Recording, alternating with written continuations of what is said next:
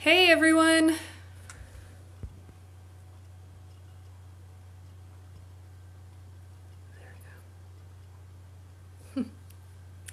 Hey everyone, I am Emily Fox with Campaign for Southern Equality, she, her. I am the social worker in residence here at CSE, and today we're going to be having a conversation with Dr. Annise Mabry of the Tears Free Academy, so I'm looking forward to that. I'm going to give her a few minutes to join our conversation, but I can give some context behind the conversations that we've been having this week. So on Juneteenth weekend of this year, the Campaign for Southern Equality launched a special Black Lives Matter grant round for Black LGBTQ Southerners doing amazing work in their communities. The grantee list included groups that do birth work and doula services, media arts and filmmaking for Black trans people, a high school diploma program for LGBTQ youth and sex workers, which we're talking to Dr. Mabry about that today. Both trans feminine and trans masculine support groups, rural drop-in centers, the list goes on. So we're really excited to continue to lift up the work that these folks and these organizations are doing by talking with some of these grantees this week and sharing those conversations with you. Oh, there's Dr. Mabry.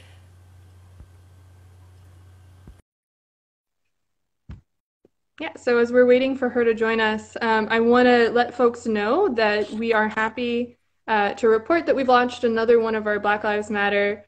Hey, Dr. Mabry. Hello. I'm just letting folks know that we have launched another round of our Black Lives Matter grants, and that application is live right now. So if folks want to learn more or nominate someone, they can go to southernequality.org, and the link for the application is on the bottom of our homepage. Okay, there we go. All right. Well, I'm excited, and I'm excited about the second round too, because not only can organizations apply, but everyday people can nominate your favorite organization. Exactly. Yeah, and I think that someone nominated you as well. Absolutely. So that's how we were able to get connected with the work that you're doing. And so I'm excited. I'm going to be nominating two African-American led trans organizations for the next grant. Awesome. Yeah. Oh, that's exciting. Excited. Spreading the good energy. Absolutely. It's like I always say, when nonprofits collaborate, everyone wins. I'm actually going to close my door, Emily, because there's construction. Are we good, or can you hear the construction? I'm good, but if you want to go ahead and do that, I can kind of redo some introduction. Okay, perfect. I'm going to close my door. Okay. Yeah, so like I said, my name is Emily Fox. I'm the social worker in residence with Campaign for Southern Equality. I use she, her pronouns. And today we're going to be having a conversation with Dr. Annise Mabry of Tears Free Academy and the Box Breakers program in Thrive with Pride in Georgia. She is also the author of Educational Disobedience, a homeschool mom. You do so much. Is there anything that I've left out of that introduction that you would want to add? I think you sufficiently covered it. I think my greatest job is being a homeschool mom. And, because being a mom is like the greatest job that I've ever had. It has no pay, no benefits, no sick time. But not only do I get to be a mom to the two children that I gave birth to, but I get to show up in our community and be a mom to all of these other kids who never really had a parent advocating for them academically or even legally. Mm-hmm. So I'm excited. Yeah. Well, do you want to go ahead and talk a little bit more about what Tears Free Academy is? Absolutely. Yeah. So Tears Free Academy actually started in 2010, 2011 because of my daughter. Mm-hmm. And in 2010, we moved to Rockdale County, and my daughter was bullied so severely that she experienced a psychotic break. And that psychotic break led to a diagnosis of schizoaffective disorder, post-traumatic stress disorder, social anxiety disorder. And, I didn't know what to do because we were in and out of the adolescent mental health care system. And I truly thought that the adolescent mental health care system and the educational system were better connected than what they were, because that's what they told me they did at conferences, right? Mm-hmm. But, when you're in the system and you realize just how broken it is, because I said to one of her caseworkers, I said, hey, we've been here, and that time we were at Peachford. I said, we've been here for 14 days, and, I'm not seeing a whole lot of schoolwork. What are we doing for her schooling? And they said, well, it's up to her school to determine how they're going to do it. And I'm like, okay, well, that's clearly not happening. So what are we going to do? And no one had a plan. And I mean, Emily, it was like, I'm watching my child struggle mentally. And I knew that if I didn't step in, that she was going to struggle academically too. Yeah. And so, we got back home. I tried to send her back to school. And when she attempted suicide, like the 9th time in 6 months, I said, okay, we've got to do something differently, because the school is not going to do anything differently. And for me, that meant that, number one, I had to leave my job as the Dean of Graduate Studies. Number two, it meant I had to build something for my child, and so I took everything that I had in me and I poured into her and I built it. And in building it, it meant that I had to design a curriculum. It meant that I had to figure out a way to get her to not just graduate from high school, but also graduate and be able to do the and what's next. Mm-hmm. And the beautiful thing about me doing this for my daughter is, it's like I tell everyone, I said, I thought I was building a paddle boat to go on a river, but I actually ended up building a Navy ship that's prepared to sail in the oceans. And so after I built it for her and she graduated, and she ended up going to Arizona State University, and she's graduated from there with her bachelor's in business. And now she's getting her MBA, and she owns her own virtual insurance agency. Wow. Yeah, it turned out to be an incredible experience. So, Yeah. fast forward to a year later, and I'm on the deck with my neighbor. We're sitting out there having wine, talking, and I find out that her daughter's dropped out of school for the exact same reason of why my child was trying to attempt suicide every week. Mm. And so I said to her, I said, Crystal, I said, I might be able to help, but I'm not really sure. I said, this is going to sound so crazy, but if you will just ride with me, I think we can get Beth a high school diploma. And so when I told Crystal what I wanted to do, she's like, okay, you're right. This sounds insane, but I trust you. So in all of that, I was able to help Beth get a high school diploma. Well, we found out that her grandmother didn't have a high school diploma. Her mom didn't have a high school diploma, and her stepdad didn't have a high school diploma. So through this program, I was able to get the entire family high school diplomas. Wow. It was so, I mean, Emily, this has like been so amazing. And then fast forward to 2017, Mm-hmm. and I got a message from my friends, Jen and Jamie, who own my sister's room in Atlanta. And they said, hey, Annise, Saul has found a young man in Piedmont Park, Mm-hmm. and he's trying to get some GED books so that he can help him get his GED. And I was like, oh, I said, let's don't do the GED, because I knew that the GED at the time only Mm-hmm. had a 20% graduation rate, meaning that 80% of the people who took the GED test failed it. They failed one or more sections of the GED. The GED is not, it's a very hard test. It's not a bad test. It's just a very hard test. And the Yeah. way that they've reorganized the GED to be all Common Core aligned, it's even harder. So, Mm. I'm all about giving people a pathway to success, but can we not set people up for failure? Can we not do that? And so I told him, I said, I think I can get him a high school diploma. So, and at that time I had no money for curriculum or anything. So I really depended on the community. I even had to beg to get a laptop. So, I mean, it was like literally every night I would send out a message. I'm like, hey, does anyone have a laptop we can use? Hey, Mm-hmm. is anyone willing to donate $20 so I can buy, another classroom login license so that he can keep going? Or does anyone have $15 so I can buy books? And Atlanta Pride Committee saw what I was doing and saw what I was trying to do. And they called me and they were like, hey, Dr. Mabry, we've got a thing called a community reinvestment grant. Why don't you apply for that under the foundation? And I was like, okay. And so that's how the Thrive with Pride program was born, was from me begging for dollars from people on Facebook. And, and so fast forward to the end of 2018, and I come up with this other program called the Chief's Diploma Program, which I bring into a police department. And I'm like, hey, for the people who are, because a lot of times in law enforcement, you tend to see the same people over and over and over, right? And what we found out is that now if you don't have if you're not in school, you can't get a driver's license, number one. So that creates a challenge right there in itself, because you're going to drive. That just means you're going to drive illegally without a license. And so I talked to Chief Hart and I was like, hey, I've got this program. I want to try to pilot it.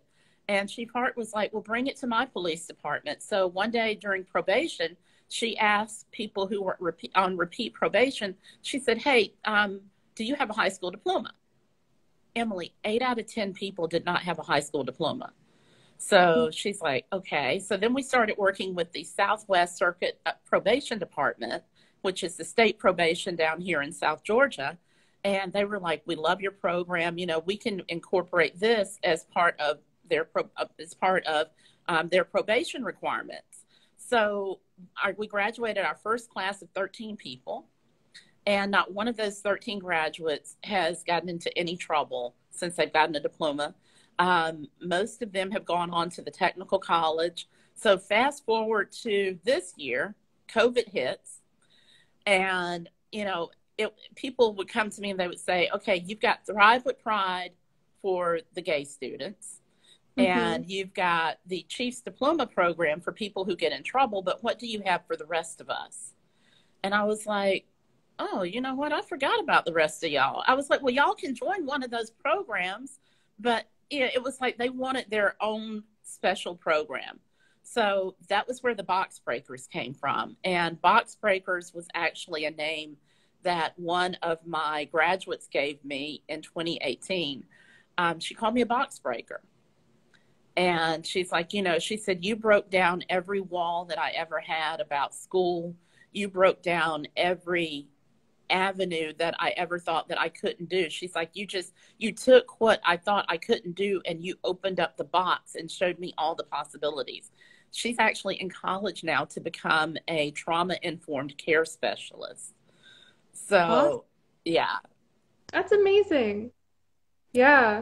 It's an awesome story to hear, kind of your personal experience with your daughter and how that kind of blossomed over the years into with your connections with it sounds like queer organizers, LGBTQ organizers, with connections to start helping LGBTQ homeless youth, and then how that has kind of looking at systemic issues that are out there around access to the struggle with the GED. That was something that was really surprising, I think, when I heard that statistic, 20% success rate for the GED exam.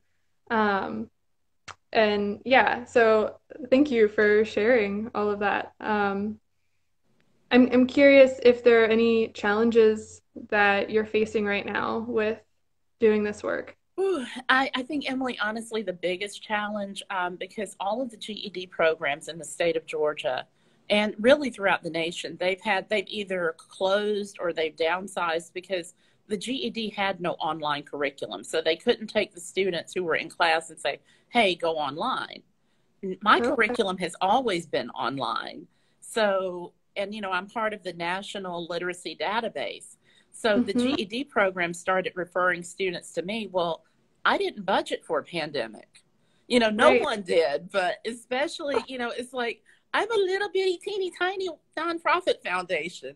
And, I don't have coffers of money printed in the back that I can just run to. Right. But I was getting this large influx of students, and I'm not going to turn them away because I knew that if I said no to them, that would probably be the last opportunity that they ever had to reach out to get a high school diploma, to try it again. Because, with the population that I work with, if they've heard no so many times in their life that no just becomes a stop. And I knew that I just had to figure it out. And so I just started every time somebody would tell me about, an opportunity or a grant. I mean, the Atlanta drag community was phenomenal. They did an online virtual fundraiser for me to help me buy curriculum licenses. It seems like every time I turn around, I'm going, okay, I need more money for licenses. I need more money for licenses. But online curriculum is my greatest expense, and it's also my greatest struggle. And my birthday is coming up on Friday, so I'm actually I've launched my own fundraiser. And because, again, I need curriculum licenses. I have a wait list of people trying to get in the program, and GED programs are still referring people to me. Wow. So Well, happy birthday. Thank you. Yeah, that's probably been Yeah. my biggest challenge, is just finding funding to purchase curriculum licenses. Mm-hmm. Yeah. Yeah, that's interesting how COVID is directly affecting your program, since GED doesn't have that access. It's Yes. interesting here. Yeah. So with that in mind, if folks watch this video and they're like, well, I want to support, how can they do that? How can they find you? How can they support you? So you can find me on Instagram at Dr. Annise Mabry. The fundraiser is running on Facebook, and I'm going to be sharing that again later on today. I'm on Twitter as Dr. Annise Mabry. Facebook is at Dr. Annise Mabry, and also at Tiers, and that's TIERS, Free Academy. So people always ask, well, what's your greatest need? Truthfully, the greatest need is curriculum. It cost me $840 to get one student through a full curriculum. And, some people say, well, I can't do $840. And I'm like, well, any amount helps. It's $60. Students pay $60 a class. And, sometimes some people will say, well, I'll sponsor a class. Cool. That means and most of the students in my program, they need 7 or fewer classes to graduate. Hmm. So, and then sometimes of course, we get the ones that need like 10 or 11 or sometimes even 16 classes. But that's really my biggest struggle is, sponsoring the students. Also sponsoring Wi-Fi hotspots for us, because up until this point, my students have always been able to go into McDonald's or Starbucks or, the hotspot locations and sit down and do their work. Well, I don't have that option anymore because COVID changed all that. So, you can sponsor a hotspot and internet access for a student for 3 months for $120. So it's just, there are different ways that you can pour in. $5 helps to get a transcript for a student because, no one waived the transcript fees. Yeah. So if folks wanted to, say, sponsor a student's Wi-Fi for 3 months, they would go to your website at Dr. Annise Mabry and find And they can link. click on the donate link. And once you click on the donate link, you can put in the notes section what you want to support. Yeah. And we will make sure that your money stays in that category and supports students for that need. That's great. Is there anything else? I know we're kind of running up on our time for our interview, but is there anything else that you would want to add, let people know about the work you're doing? Well, we also do the Christmas with the Cop. So if you want to sponsor a child in rural Georgia, what we do is we work with the police department, and we go with blue lights and sirens into neighborhoods that aren't used to having the best relationship with law enforcement, and we deliver toys to them. We also do Backpack with the Cop. We usually do National Night Out, but due to COVID, National Night Out was canceled. We're hoping to bring back our fall carnival with the Cop. So, this is a way for us to really build bridges where there have been barricades in communities. And I'm just grateful to Southern Equality for the opportunity, for supporting me financially, and for sharing your platform with me. Thank you. Yeah. Well, thanks. Yeah, I thank you so much. It's an honor to talk with you and share this conversation with folks as well. If folks are interested in watching the rest of the interviews, they are going to be posted on our Instagram page or Facebook page, and you can find them at our website as well.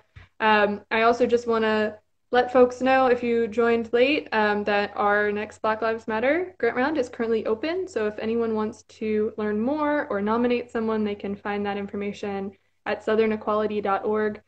We also just today had our next COVID-19 rapid response grant round go out. So if folks, LGBTQ folks in the South are in need of emergency assistance, you can find the application for that grant round at our website at southernequality.org as well. So thank you so much, Dr. Mabry. Well, no, thank you, Emily. It's truly been a pleasure, and I look forward to working with Southern Equality in the future. Sounds great. Okay, take care. All right, you as well. Bye. Bye-bye.